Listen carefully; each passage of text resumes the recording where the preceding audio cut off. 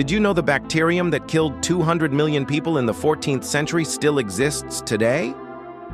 Yersinia pestis, the cause of the Black Death, was the most terrifying killer in human history. The symptoms were pure horror. Victims developed massive black swellings called buboes that grew to the size of apples.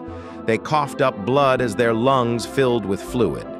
60% died within days. By 1348, entire villages across Europe lay abandoned.